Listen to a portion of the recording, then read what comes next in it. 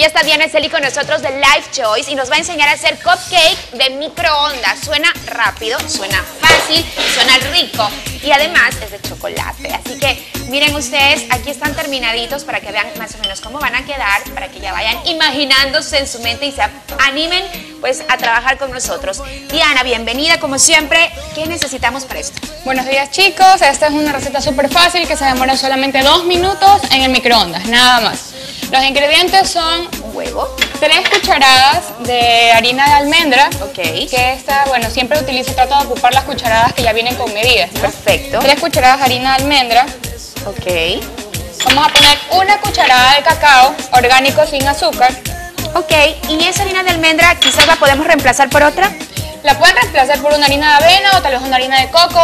Tratemos de utilizar siempre harinas bajas en carbohidratos y sin gluten como las de acá. Perfecto. Ya, una cucharadita de esencia de vainilla, Qué que es rica la más chiquita. Eso me encanta, se le va a dar el aroma. Y de pronto si queremos poner, no sé, una esencia de almendra, de naranja, de pronto podemos también hacer esa variación. Vamos a poner 4 sobres de stevia o endulzante sin calorías. Perfecto.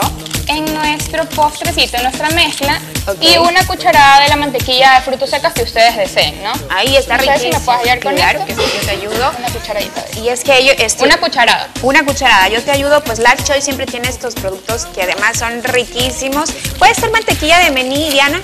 Puede ser mantequilla de maní. ¿Te lo pongo? Sí, por favor. Puede ser mantequilla de coco, puede ser mantequilla de chocolate. Por ejemplo, en la de acá utilicé una Nutella pero saludable. Así que es. Es una chocoavellanas. Y en la de acá utilicé una mantequilla de coco, por eso es más clarito. Claro, como nos dijo Diana hace un momento, la harina puede también ser harina de coco, puede también ser harina de avena, eso ya de acuerdo a su gusto. Lo importante es que sea harina saludable. Ahora, si no quiere light, porque también hay esa opción, claro, le puede poner la harina de trigo normal, ¿cierto? Exactamente, no hay ningún problema. Vamos a poner un huevo entero a la mezcla.